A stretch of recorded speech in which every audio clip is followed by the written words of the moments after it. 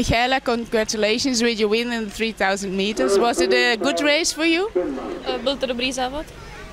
Yes, no, jo, ale ze začátku byl hodně pomalý, tak jsem to zkusila roztáhnout a nakonec to vyšlo dobře. It was fast in the beginning, but then she tried to run a little bit faster. Well, it was slow in the beginning. She tried to run a bit faster and she succeeded.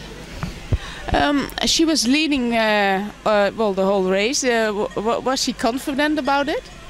Jestli se ti dobře vedla ta trať, že si to celé odtáhla. Jo, dobře, že ráda běhám takhle sama, že jako si běžím svý tempo a nikdo mě nebrzdí ani nezrychluje. She says it is her style to run at her speed and she's comfortable with that. Going into the last lap, still another athlete, I think the Italian athlete was behind her.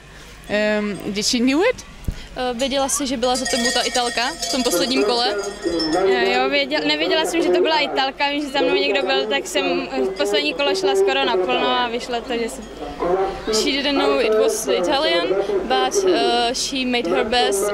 She ran almost her fastest speeds and she made it. How has the season been going for her? Jaká byla tvoje sezóna?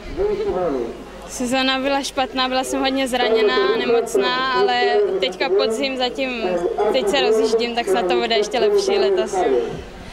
It was bad for her because she was ill and injured and she didn't have so many races.